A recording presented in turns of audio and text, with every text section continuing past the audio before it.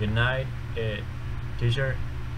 This video is about the first listening, which is what does it mean to be a citizen of the world. It basically starts in a TEDx exposition in February of 2016 in Vancouver, Canada, with the expositor Hugh Evans, which it gives the example of Lavina, who was a Jamaican girl who started raising money with her friends to help girls' education in Africa. Basically, her idea was to raise every people's pennies that we basically don't use the pennies. So her idea was to start raising money with the pennies that we have, and he raised up to $700,000.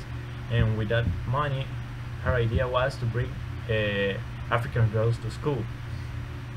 And Hugh Evans' example in this case is that he met a boy who had lived in the garbage, basically in the garbage, for basically all his life. And what he is thinking is, why do people have to live like this when other people have a big life and big luxuries in her life? So he started with the idea of the global citizens.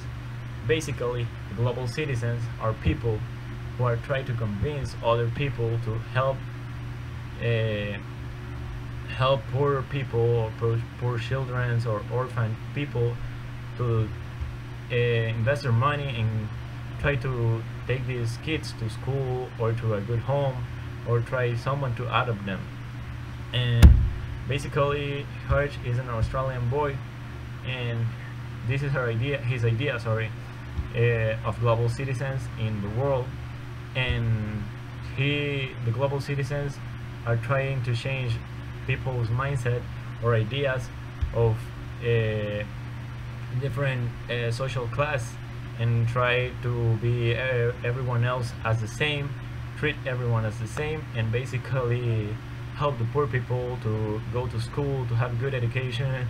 And basically that's Hutch ideas, and he has convinced the US government to invest in money for people or poor kids to go to school and help with his education and raising them. Kids who doesn't have a home, try to put him in orphan places and also get them to school. And basically this is the idea of a global citizen.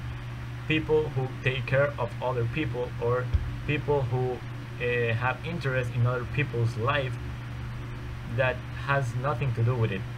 And this is the idea of the global citizen, which is the first listening, and thank you for watching.